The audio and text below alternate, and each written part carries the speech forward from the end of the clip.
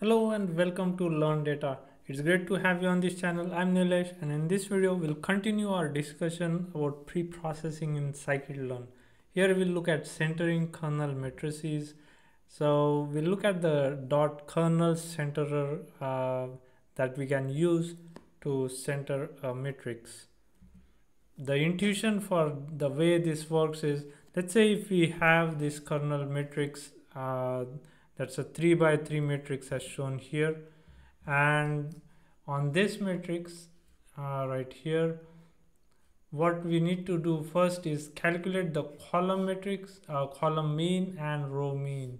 So column means for this, so we have this, for example, 1 plus 3 plus 2 divided by 3, and so that's how we have that 2. And similarly on this side we have 1 plus 2 plus 3 and divided by 3, and that's what we have here. So we are getting the column mean like this, and we are getting the row means like that. So once we have both the column mean and the row mean, we also need to get the total mean, which would be the mean of this entire thing.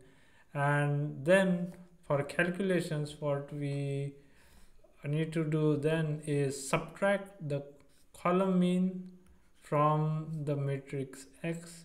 Then we want to subtract the row mean from the matrix, from the output that we have here. And then finally we want to add the total mean to the value that is in X. And thus what we get in the final output is a kernel matrix that is centered. And what I mean by centered here is that the total mean of that matrix is 0, all the row means are 0, or the column means are 0, and all the row means are 0 as well. So let's look into Jupyter notebook and see how we can implement this in Python. Here I've already created a new notebook and imported two libraries, NumPy and Scikit-learn, and also imported the pre-processing module. And the versions that I'm using are these right here. First, let's go ahead and create an array which we'll use for this particular video.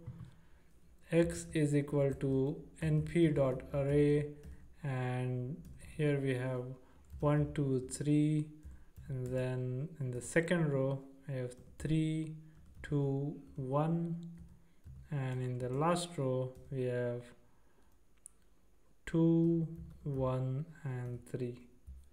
Now when we look at X, this is the array we have, and we'll think of this as a kernel which we are going to transform and make the means to 0. So the method would be similar.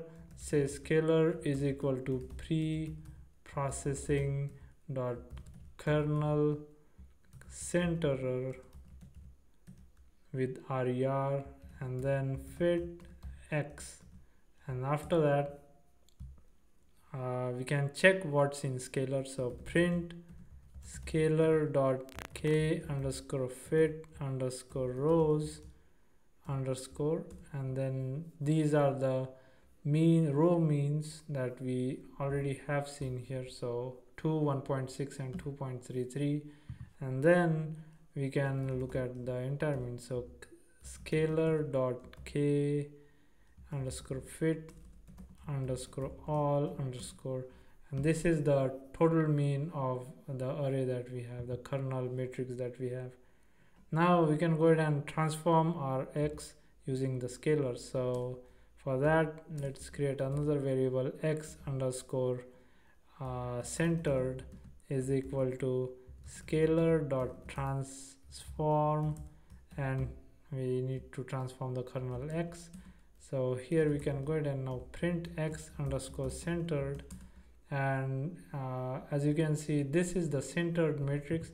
We can check if the mean is 0. So np dot mean of the entire X, and entire X centered, and here we can see that it's 0. So if we round it to 2 decimal places, we can see it's 0. and we can check the axis, so we can look for the columns first.